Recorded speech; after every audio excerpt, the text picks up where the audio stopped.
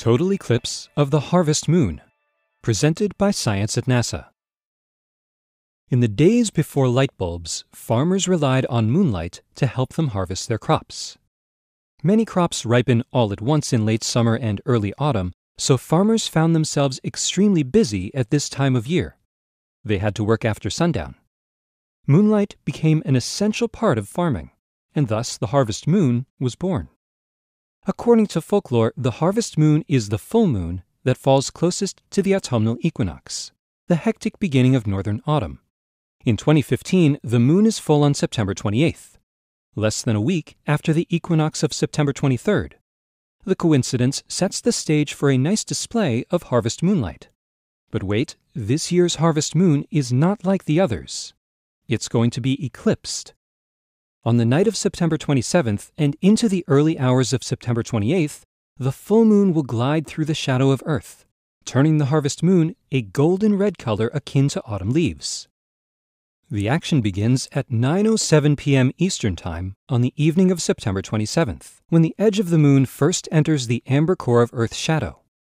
For the next 3 hours and 18 minutes, Earth's shadow will move across the lunar disk.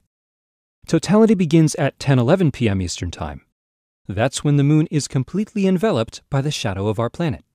Totality lasts for an hour and 12 minutes, so there is plenty of time to soak up the suddenly red moonlight. The reason the moon turns red may be found on the surface of the moon itself. Using your imagination, fly to the moon and stand inside a dusty lunar crater. Look up. Overhead hangs Earth, night side facing you, completely hiding the sun behind it. The eclipse is underway. You might suppose that the Earth overhead would be completely dark. After all, you're looking at the night side of our planet. Instead, something amazing happens. When the sun is located directly behind Earth, the rim of the planet seems to catch fire. The darkened terrestrial disk is ringed by every sunrise and every sunset in the world, all at once. This light filters into the heart of Earth's shadow, suffusing it with a coppery glow. Back on Earth, the shadowed moon becomes a great red orb. One more thing. The full moon of September 28th occurs near the perigee of the moon's orbit.